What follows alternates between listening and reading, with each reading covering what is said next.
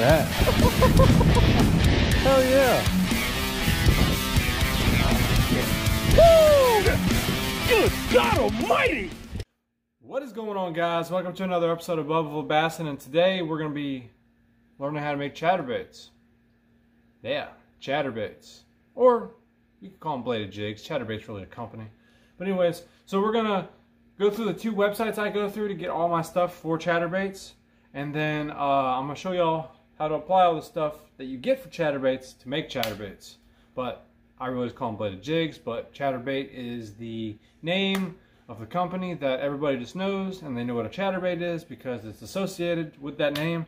So I can't use the name chatterbait on packaging, but I can use the name, you know, as a sling name of like, hey, I used chatterbait today. You know what I'm saying? So basically, the two websites I use is Do It Molds and fishingskirts.com. Fishingskirts.com has all the pre-made tabs that you put together, and you can create some cool combinations. They have stuff that's already, you know, made up, but you take the two different kinds of tab skirts and put them together to make combinations.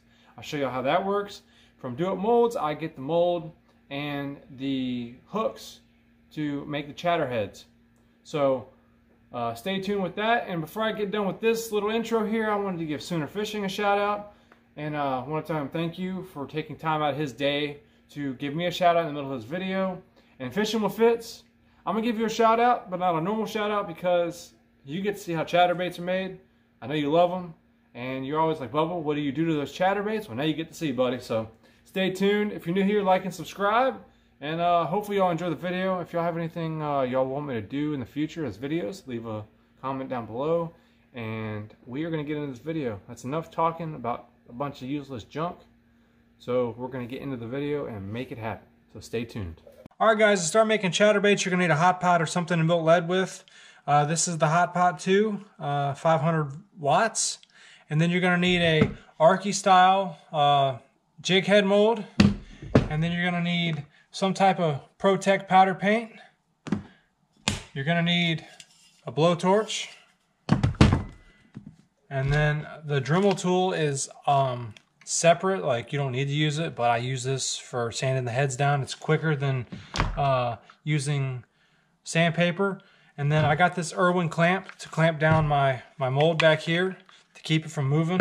These are Mustad black nickel, and the number on them is 32798 BLN, and the BLN is capital letters. These are 5/0 hooks, so this is what I use in my chatterbaits. I don't like anything less than a 5/0 hook because they're the straight shanks, and when you get that head on there, the head actually takes up this much space of the chatterbait, so you want that extra shank back here to get, you know, that good hook set. So you want to get all these impurities off the top, all this sludgy junk.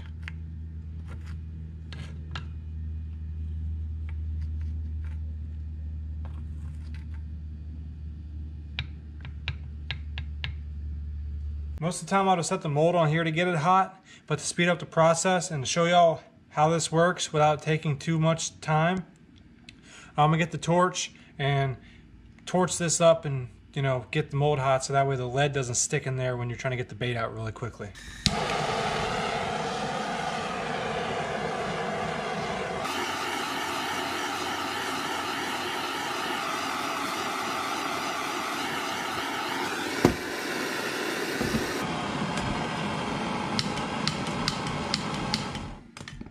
Alright guys, so y'all should be wearing gloves when y'all do this, but so you take your 5/0 hook and you put it in right here and you close the mold,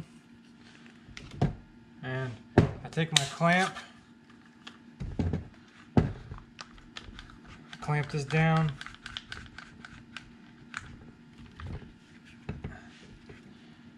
and then I take this just like this, pour it right in there, let it sit for about 5-6 seconds.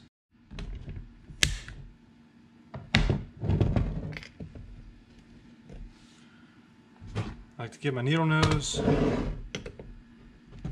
get this sucker out of here, I like to break this piece off first.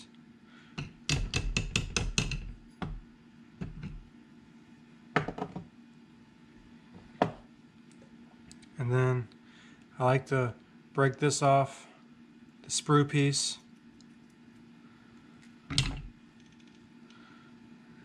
That's one down. Now we're about to get to the other one here. We're going to do 2 3/8 and we're going to do 2 1/2 ounce.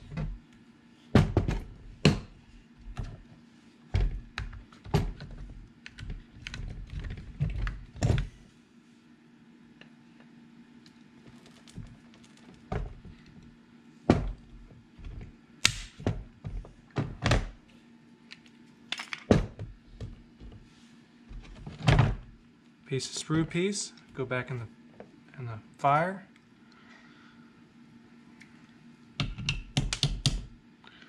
And now I'm gonna let this one sit because I don't want to bother a hole in the back of this because it's not cured yet. So I'm gonna let it sit for about 5-6 seconds. And then I'm gonna put this hook in the 1/2 ounce mold. Go ahead and clamp her up.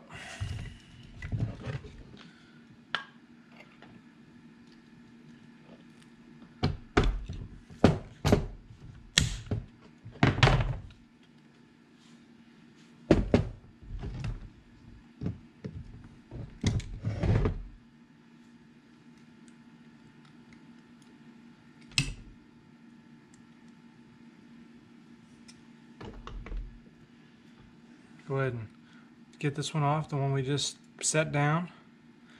Now see, that's what happens when you rush. You get a hole in it. But if it was for me, I would fish it myself. But if it was for somebody else, I'd chunk it.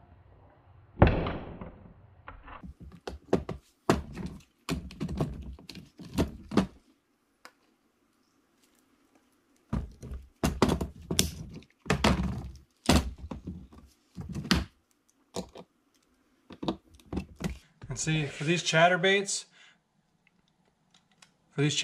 right here, they have like a little peg you can stick in there to put a hole in there to have a weed guard, but I don't run mine with weed guards. A lot of people kind of make like a little stop to stick in there to keep the hole from, you know, happening. So this doesn't happen, but this, I just bend this off. And it's an extra step that I can get rid of just by doing this really quickly.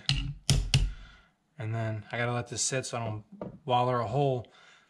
So the thing is not to go side to side. You want to go up and down. You want to go up and down first.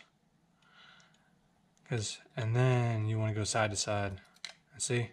No hole. This one right here, we ended up getting a hole in. So that's junk. Alright, so at this point in time, guys, we're gonna get the lead pot off, you know, off the table and cut it off so that way when it's hot it doesn't burn somebody or me. So we're gonna go ahead and take her off here and go ahead and set her somewhere.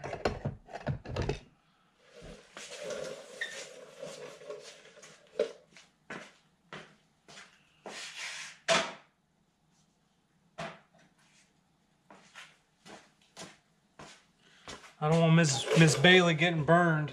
My chocolate lab, she'll end up getting into all kinds of stuff.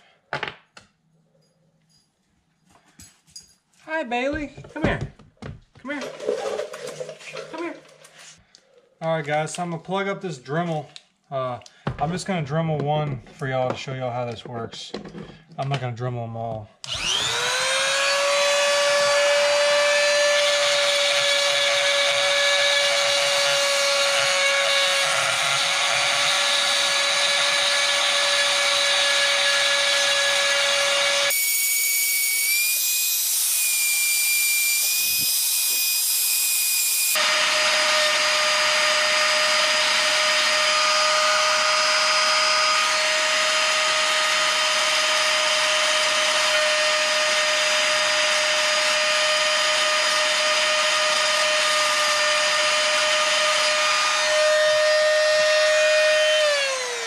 All the chatterbait heads, are sanded and ready to roll.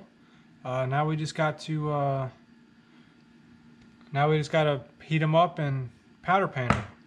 So what I got to do now is I got to get my black powder paint, and then I got to get my torch, and I got to hold this over a flame and get it toasted right before it melts, and then dip it in my powder paint and let it set for a second, and then I got to put it in the oven and bake the head. So stay tuned. Alright, so you want to make sure you take your powder paint and you want to get it light and powdery before you stick the jig head in here once you heat it up.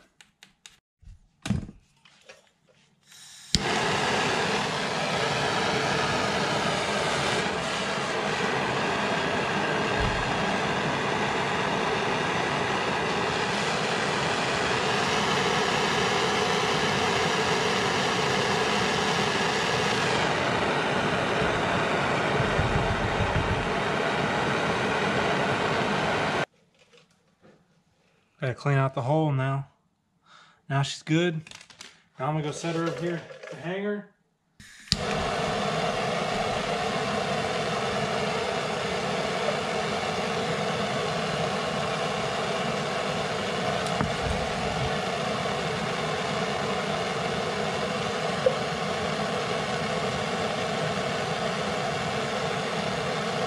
You don't want to keep it in here too long or else it'll melt on you just like that.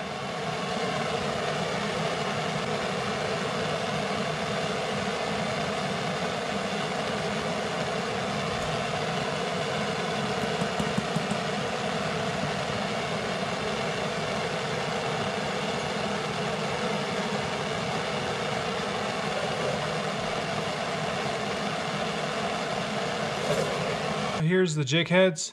Before I stick them in the oven to cook them, I gotta break the paint out of the eyelets with this special eye breaker.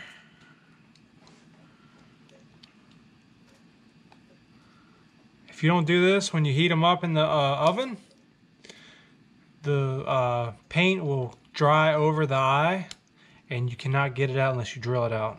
It's a pain in the butt.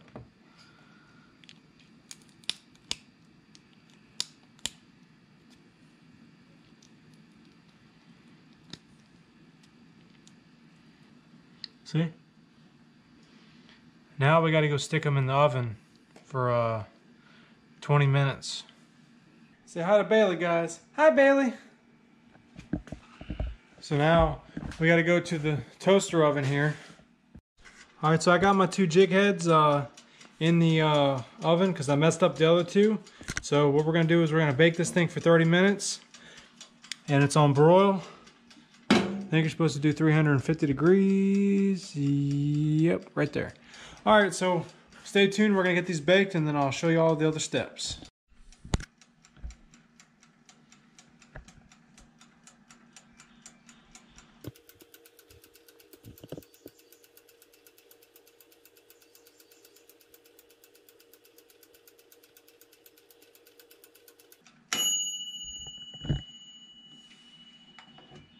Take this little rubber band out of the little rubber band bag from fishingskirts.com. Take your skirt tool and you slide it on here just like this. Yeah, so what you do is you just drop it nice and gently, and that's good for it. So that's how you put that rubber band on there. So what I like to do is take a full tab of black skirt and break it in half just like this one. And you thread all your skirts on just like this. And you tuck this little pin right here and pull this in. It sucks the skirt in the skirt tool. You slide the band right on the skirt. You get your length like you want, and then voila, you got a custom made skirt. And then now what I got to do is I got to take the head, the jig head here, and I got to put a split ring on the eyelet and attach the split ring to the blade.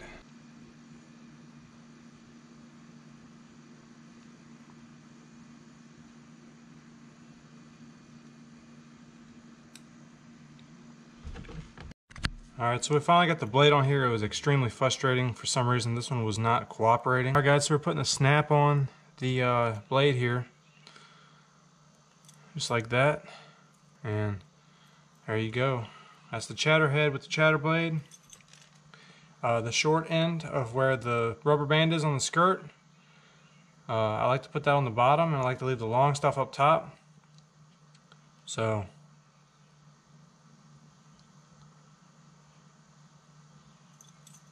what you do is you just feed this through the bottom of the rubber band, push this all the way up on the head here, as far as possible. And what you want to do is you want to get you some scissors and cut the tabs off of this. So you just take each tab like this.